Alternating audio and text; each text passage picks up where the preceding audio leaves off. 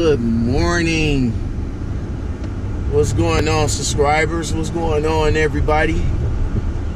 Well, a long journey has finally comes to an end. Good to go. Let's get these bastards.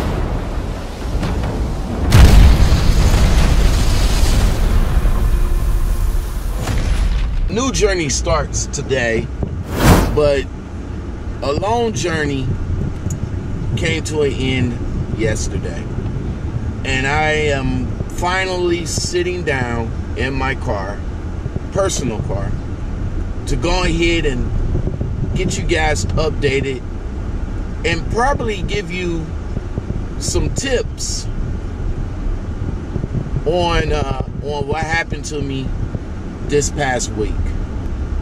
Let's rewind it back to Thursday.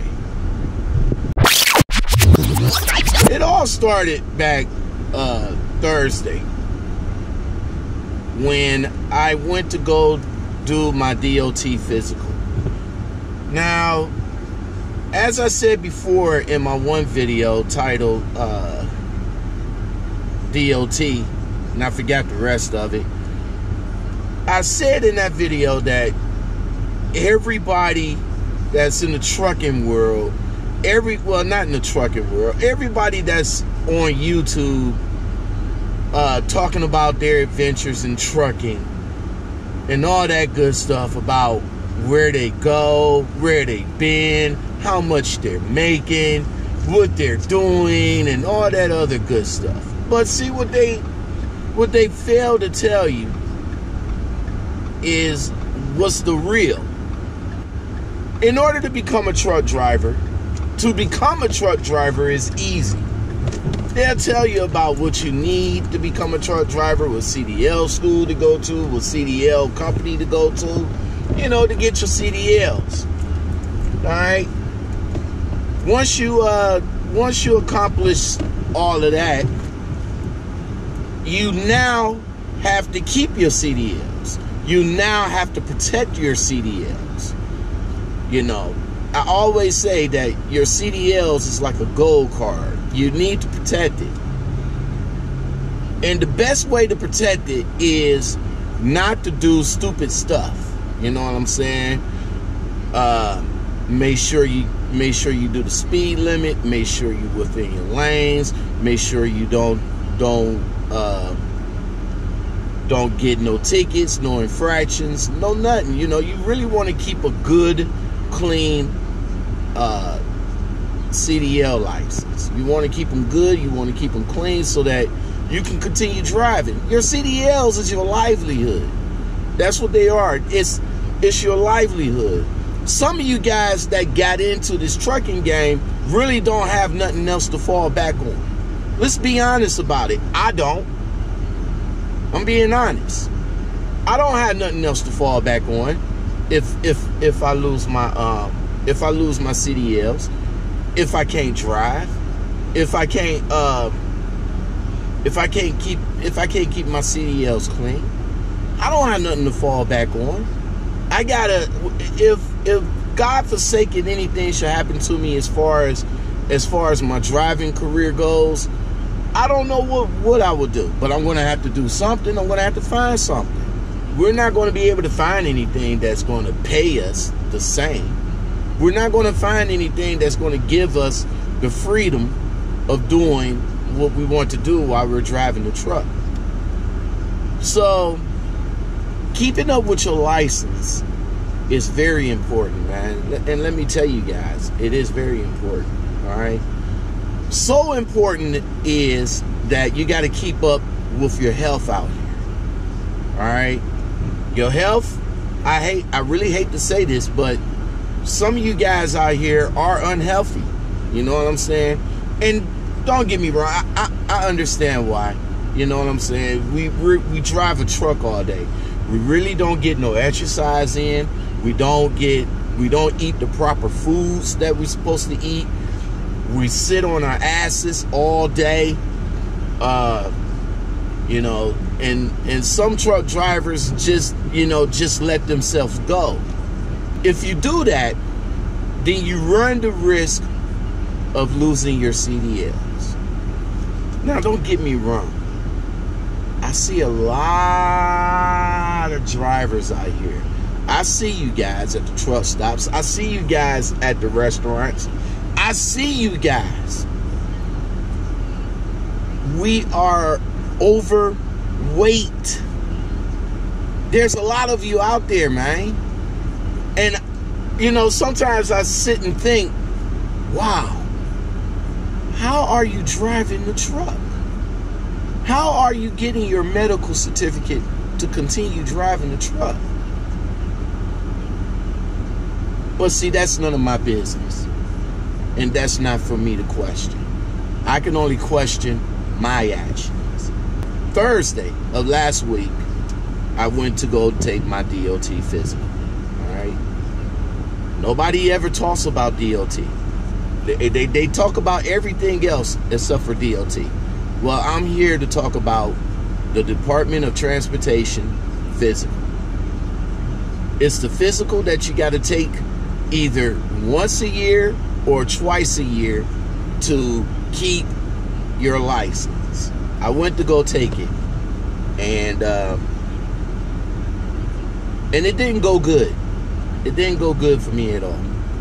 I went in. I went to my company-sponsored clinic to take the physical. Now, I thought to myself that, you know, I even told my fleet manager, I said, hey, I was on a load, by the way. I said, hey, I'm about to run in. I'm on my way to Ohio. I'm about to run into the clinic, take my physical, hop back in the truck, and take the load that I was on back to Cleveland. Didn't turn out that way. So I went to go in, signed in and everything, and I started the physical. Now, this particular physical was a little bit extra than what I was used to, because my first two physicals, I didn't have to go through all of the stuff that they took me through when I took my physical, when I took my first two physicals. But I guess doctors do it different. You know what I'm saying? So that's understandable. The nurse, the male nurse, came in and started with the pre-exam. I felt confident that, you know, hey, I'm going to get my certificate. I'm going to keep on rolling and keep doing what I'm doing. But when he came in and he started the physical, he did the pulse. He checked my pulse. He checked my eyesight. I did the hold on for a minute. Going through everything. He did my vision. He did my sight. He did my vision test. Had me to read the lowest line, which I did. Had me to call out some colors. He showed me a blue razor, a red top, a yellow marker, and a green folder. So he showed me all of those, and you know, we kept going. Then we did the Tour test. I can't pronounce the name, but it's the test that got all those dots in there, and you gotta decipher a number out of there. You know, within that collages of dots and stuff. He didn't even show me that, but he asked me what numbers can I see in there. And you know, I'm looking at it at an angle, I'm looking at it at the top, I'm looking at it at the side, and unfortunately I couldn't decipher the numbers that was in there. But he did that particular test poorly wrong. All right, he's supposed to turn the pages so that I can decipher the numbers that's within those pages. He only had it on the 2 pages. All right, so that was wrong right there. So we went to I went to the restroom, did the urine analysis, and this where the thing changed. When I did the when I did the urine analysis. I went back into the room. He came back in. I overheard them talking. I overheard him and the doctor talking about me. So he came back in and he did the glucose test, the little prick test, the little finger test, to check my blood sugar in my blood. Maybe about 5-10 minutes later, the doctor finally comes in, and it's a lady doctor, and the first thing that comes out of her mouth is, "I'm not giving you your certificate." And I was like, "What do you mean you're not giving me my certificate? What that mean?" "Well, right now I'm not giving you your certificate because your blood glucose levels is high." It's high. She said, "You may be a diabetic." And I'm sitting there like, dude, I'm not a diabetic. A diabetic? I'm not a diabetic. You know, I'm weighing at a good 250 pounds, down from 265 about 3 weeks ago. I'm like, diabetic? I can't be a diabetic. But she wouldn't give me my certificate. So she was like, "Well, I'm going to go ahead and continue with your physical." And I stopped her right there because I got mad. I was like, "Stop." I said, "If I'm not getting my certificate today, then there's no point of me going any further with you on my physical." So she says, "Well, I really want to take it." I said, No, let's not. I said, if you're not going to give me my certificate, then what's the point of you continuing with the physical? I went back to the terminal, and I thought that since I still had my current medical certificate, I thought I was still good to drive until I got here to Cleveland to go see my doctor. Unfortunately, that didn't turn out okay either. Luckily for me, my son was going out of town Friday morning, and I'm glad he didn't leave Thursday night. I got back to the terminal, and my safety director called me up, or SATCOM me, because I didn't get her call, but she SATCOM me on the Qualcomm. She also left me a message too, saying, since I didn't pass my D.O.T. physical, I am not able to drive the truck. And I called her up and I asked her, I said, "Well, wait a minute, what do you mean I'm not able to drive the truck?" I says, I'm still good with my current medical certificate. "Well, since you didn't pass the new one, I can't let you drive the truck until you get a new D.O.T. certificate." I had to call my son up. He had to come all the way. Luckily, I was in Columbus. Imagine if I was anywhere else. U.S. Express. Luckily, I was in Columbus, and I was able to have my son to come and get me. I made my appointments for my personal doctor so that I could take my physical and my eyes exam and my D.O.T. physical. So over the weekend, I drank nothing but water. Oh, and by the way, my glucose levels at the time of the reading Thursday, it was 404. It was real high. I was leaking sugar. And let me explain why. All right, this is where you guys' health comes into play. When you're out on the road, we don't drink healthy. We drink a lot of energy drinks to keep us going. We drink a lot of Red Bull. We drink a lot of caffeine shots. We drink a lot of Monsters. We drink a lot of shit that we're not supposed to drink. You guys don't realize, I didn't realize that all that shit contains a amount of sugar. A lot of sugar. You see what I'm saying?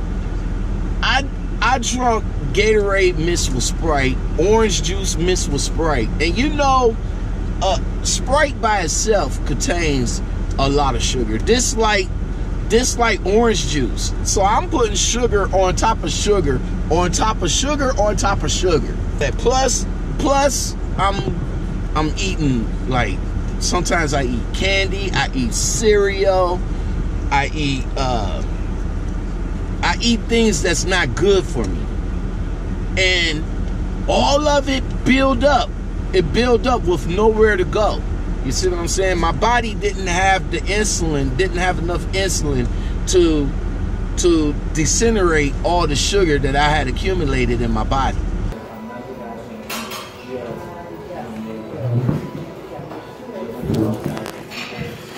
So I went to my doctor on Monday. First of 3 appointments. I went to Cleveland Clinic and took my physical there. Actually, I was due for a physical. I was supposed to have taken it early this year, but I didn't. So it's kind of good that I took it, you know, now before the year's out. I went into my appointment, and you know, the doctor did the physical thing. You know, checked my heart, checked my pulse, checked my blood pressure, checked my eyes. You know, he didn't, you know, he just did the dot in the eyes and all that. Made me open my mouth, say ah and all that good stuff. Checked my ears and everything. So on the offset, everything was good. Everything was good.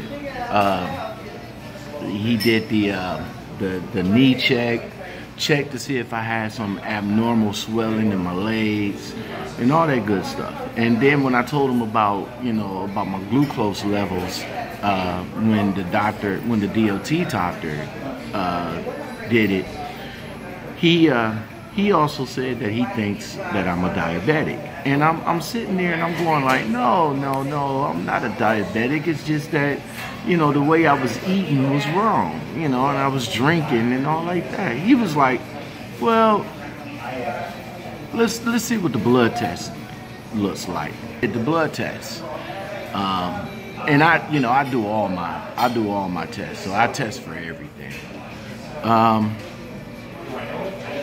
The glucose test came back quick. Well, I guess because he wanted to know what my glucose test was. And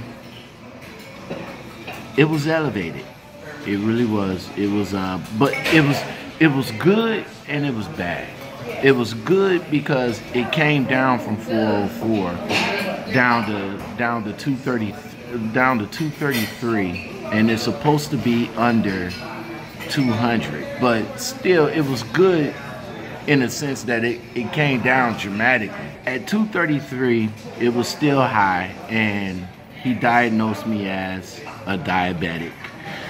So, you know, I was kind of bummed, you know, depressed, because I really believed that I really wasn't a diabetic. I think if I would have waited maybe about another week or so, it would have came down. But, you know, it was a bitter pill to swallow at that time. So, with that said, I had to change the diet. Basically, the diabetes that I have is type 2. So that's pretty much, you know, weight related, and is pretty much based on what you're supposed to eat and what you're not supposed to eat, and get some exercise in. He told me I need to get in some exercise. I can't drink. I can't drink soda. Can't drink milk. Can't. There's a lot of stuff that I can't do. I can't drink soda. Can't drink milk. Can't drink pop. I can't eat dairy. Can't drink milk. Can't eat wheat. Can't eat oatmeal. Can't eat yogurt. So yeah, all the stuff that I'm so used to eating, I can't eat no more. I can't eat until I go for a follow-up. He put me on medication. I'm not taking the insulin shots, so I don't have to worry about getting an exempt from the motor carriers. But he put me on a pill medication, and it's these big ass horse pills that you got to take. You see this right here? This is what I have to take. This horse-sized pill right here. This is what I got to take for the next 3 months until I go and do a follow-up with my doctor. Side effect. The biggest side effect, y'all, if y'all ever have to take these pills, and for the people that are taking these pills, know that the only side effect is burning diarrhea.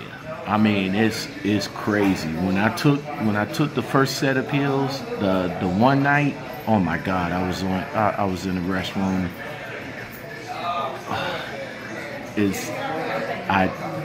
Look, I'm not even gonna talk about it. It was that bad. I went home, and like I said, I was kind of bummed out, but I was kind of happy at the same time because, you know, my glucose levels did go down, but it's still up, and I was real scared. I really was. I thought that my livelihood was about to be taken from me because of poor eating habits. Guys, you guys got to take care of yourselves. Your health is important. It really is. Now that you're a driver, it's more important now than ever because your CDLs is at jeopardy if you don't take care of yourselves out here. You know, if you don't take care of yourselves out here, you won't be able to drive no more. I was just kind of wondering and getting scared that, you know, it was about to affect my livelihood. You know, it was about to affect my money.